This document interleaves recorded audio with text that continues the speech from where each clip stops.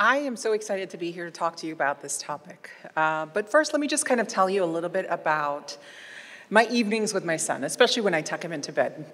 So every evening when I'm tucking him in, I ask him, "Did you brush your teeth?" And I get "Oh, bruh, why?" And then, of course, he drags himself to the bathroom to go brush his teeth to do the thing that's good for him, or so I thought. After a while of asking him this over and over and over again, I started wondering, yeah, bruh, why? And I started digging and trying to find answers, and I learned that the dental advice that we get of just brush 2 minutes twice a day and floss, you'll be healthy, is actually a myth. Because you see, the bacteria that we're actually trying to clean out of our mouths, they're not on our teeth. They're on our tongue, our gums, and our palate. But please keep brushing for other people's sake. That said, though, that got me wondering, after 25 years of working in technology, what advice have I been giving out that's been a complete myth? Having strong passwords will keep you protected online. We've heard this over and over and over again, and frankly, it's not actually helpful. Because the passwords that are actually protecting the information, well, that information is everywhere, on search engines, on our emails, social media, devices, everywhere. So it really doesn't do much. It's superficial. It gives us the false comfort that having a strong password is protecting us online, when in reality, it's not doing much. Now, that's exactly why I'm here today to talk to you about it, about a few things that we need to change. But before I tell you about the changes we need to make, let me tell you about why we need to make them. You see, technology has evolved so quickly. I mean, hardware itself. Remember back in the day when we had computers we had to sit at the desk to use, where now we can walk around with them literally in the back pocket of our skinny jeans. Software has evolved as well. Software has evolved so quickly that today, artificial intelligence software took a bar exam that lawyers take months just to study and cram and pass. Well, it came in at the top 10%. That's pretty amazing. It blew my mind when I saw it. Now, even more amazing is the amount of data that we create every single day. As a society, we create about 2.5 quintillion bytes of data. Now, if you know what quintillion bytes even means, well, welcome to the nerd club. But if you don't know, like I didn't know and I had to look it up, well, let me equate it this way. If you take a grain of sand, and it's 1 byte of data, and I collect every grain of sand from all over the world, you'd have 3 days worth of data. That's a lot of information. I mean, that literally is a plethora. Now, with that much technology advancement and this much information at hand, just for a moment, imagine if this got into the wrong hands. Unfortunately, it already is, because adults and elderly are getting calls from AI technology mimicking their loved ones and conning them out of money. We also have large companies that are having data breaches every single day, where they lose millions and millions of dollars. So it got me wondering, outside of these large data breaches, what really happens? Where do they go? Where do they sell this stuff? How do they make money off of this stuff? And I started digging and digging and digging, and I understood one thing as I was doing that, is that technology in the right hands had the potential to do tremendous good in this world, and in the wrong hands, unfathomable evil. Last year alone, cybercrimes cost people like you and I, companies and governments, nearly $8.3 trillion. $8.3 trillion. And this year, it's going to be upwards of $11 trillion. So I got to wondering, again, where do they make that kind of money? I started reading stories online, and I came across one from Facebook, where Meta, the parent company of Facebook, reported a data breach of 1 million user IDs and passwords which were compromised. So then I said, okay, well, 1 million user IDs, where do they go to sell this stuff? Like, really, come on, there can't really be anything out there, right? And to my shock, or not really shock at this point, there is a menu of pricing available. Every piece of data that we generate has a price tag associated to it, and it's sold in the darkest, most nefarious, and rarely traceable place on the internet, called the dark web. I want you to imagine it's something like a haunted house, where we go in October just to scare the crap out of ourselves. Yeah, it's that kind of place where it turned the corner and someone's gonna jump out and scream at you and you practically fall over. Having said that though, I did want to figure out, what does that mean if I ever had my Facebook ID login compromised? So 3 possibilities popped into my head. The first, nothing happens. Highly delusional, but very possible. Second, things get really annoying, where now I have to explain to my friends and family why they got that weird message from me, and it wasn't really me, it was a fake me, but then they don't believe me because I'm the resident weirdo of the family. And that's a different problem I have to deal with. And then the third possibility, a dire situation, a situation I wouldn't wish on my worst enemy.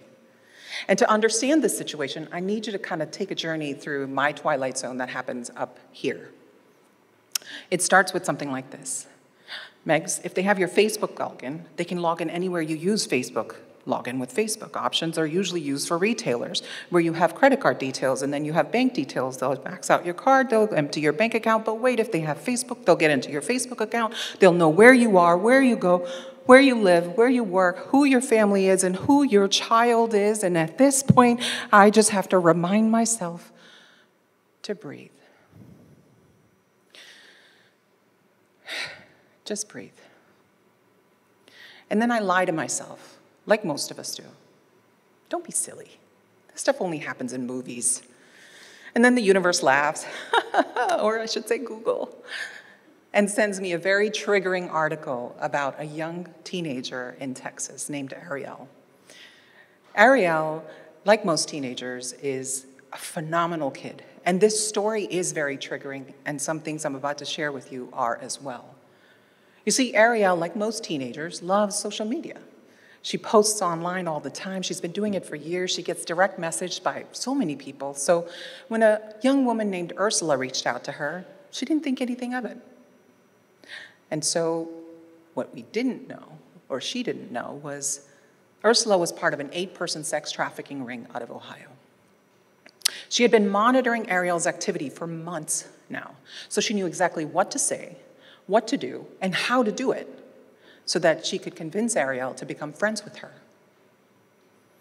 And she did. For months, the girls talked, and they got to become friends. And one day, when Ariel posted how excited she was to go to a basketball game with her dad, Ursula messaged her right away, "I'll be there too. We can finally meet up. This is gonna be great." And the girls decide to meet by the bathroom at the stadium. They both get together. They're having a great time.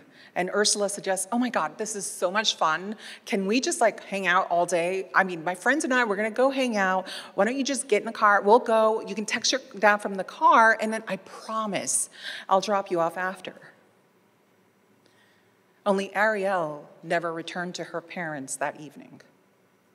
Ariel's among 27 million people globally who are recruited and human trafficked through social media.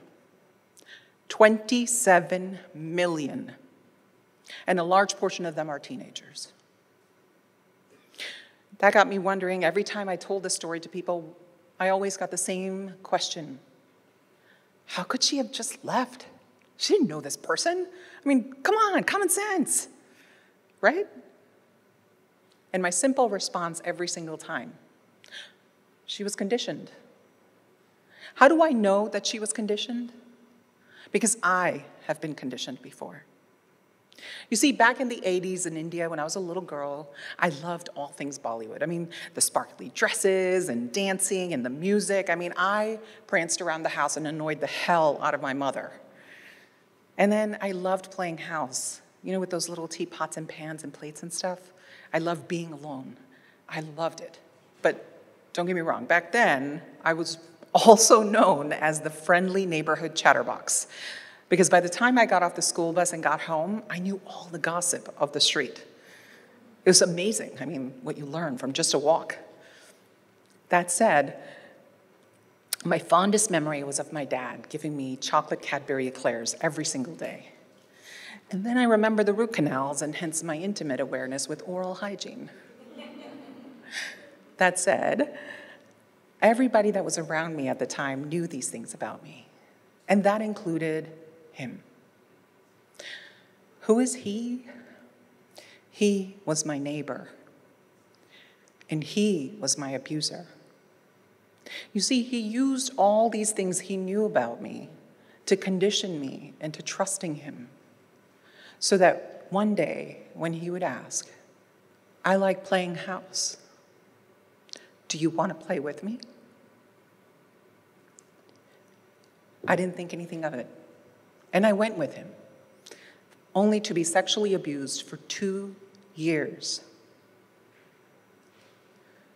After so many years of being in that situation, I still think back. Back then, he needed to be near me to learn all these things about me. But today, him and Ursula have access to our information readily because we give it to them. One thing I learned as part of this is that while they need the information that we're giving them, the information or the technology isn't good or bad. It's the intention of the user that makes it so. Now, I'm one of the lucky ones because my family moved away from India and we'd end up here in the United States where I was finally free from him. And I'm happy to report that Ariel was brought back home to safety by a nonprofit that used technology, image recognition technology, to find a sex ad for her on the dark web,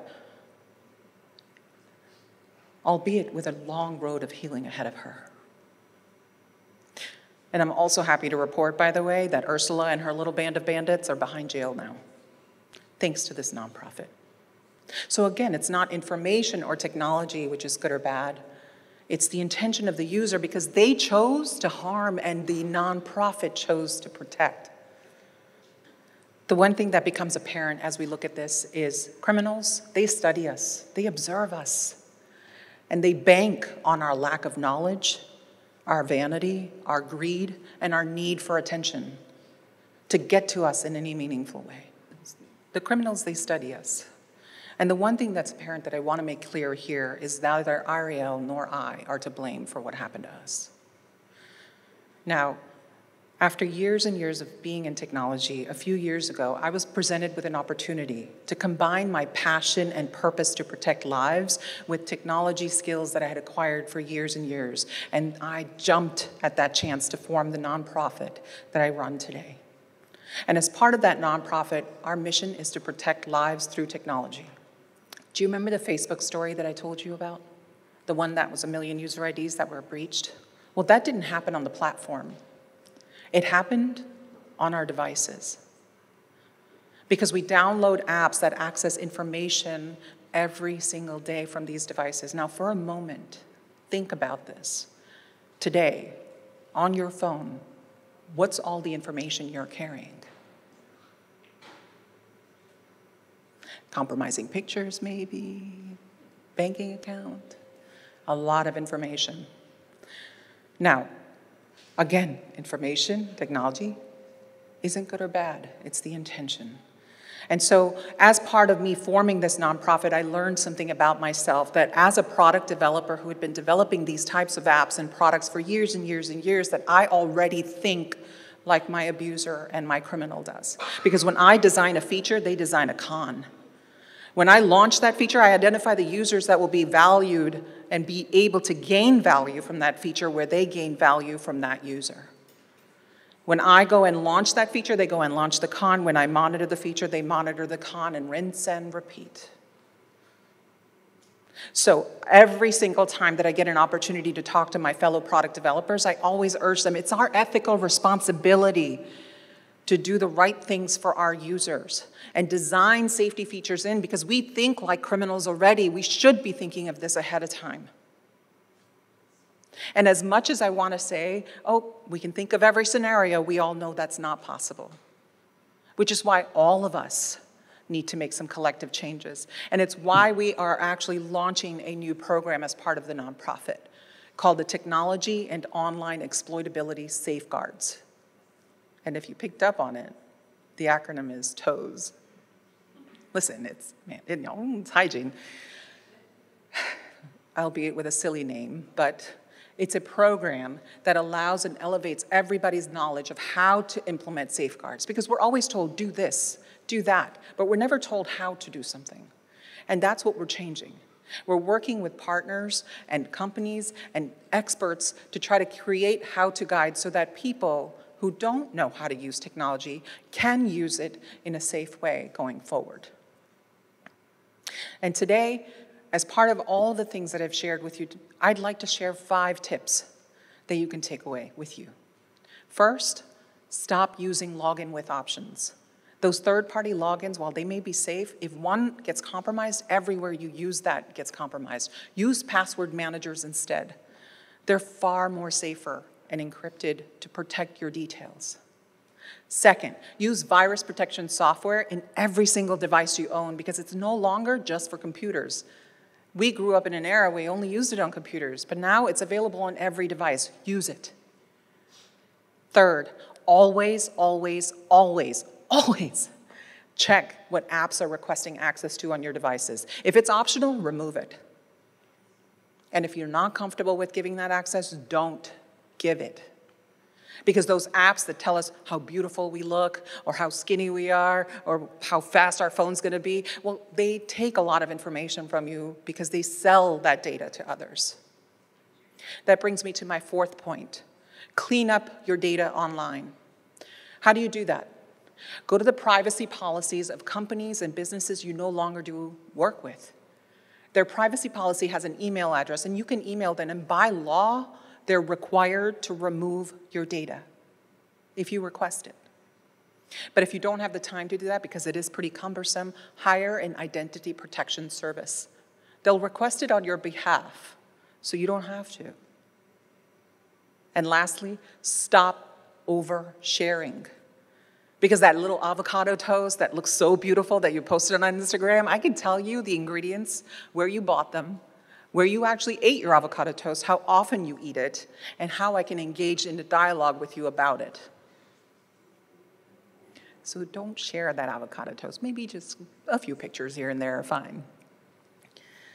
Now, universally, one truth remains forever, is that criminals, they need our information to get to us in any meaningful way. And if it's the information that they need, then it's time for us to make it a little more difficult to get at it. Shall we? Thank you.